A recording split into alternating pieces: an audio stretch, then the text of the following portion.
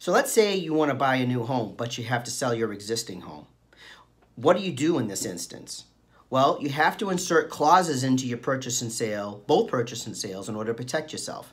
Now, with respect to the purchase of your new home, you have to make that contract subject to the sale of your existing home because you need that money, right? And if the sale of your existing home is delayed for any reason, you won't have to go get emergency financing to purchase the new home.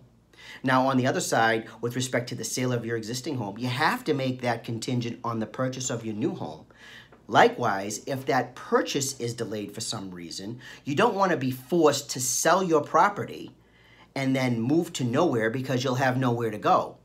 Now, sometimes when those clauses are not allowed to be inserted into the contracts, I'll have my clients plan for emergencies just in case. Dave Ceruolo, CeruoloLaw.com.